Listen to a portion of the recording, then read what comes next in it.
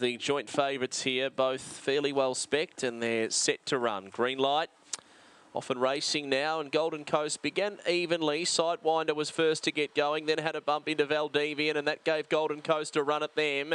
Coming over, stunning one with Cosmic Holiday. Wider out, Majestic J, Nana's Blue Boy, and last of all, Jack's Flash. So it's Cosmic Holiday and Majestic J to fight it out. Majestic J driving. Might have picked up Cosmic Holiday right on the line, but it's a close photo. Majestic J, maybe a nose Cosmic Holiday in a very close photo finish.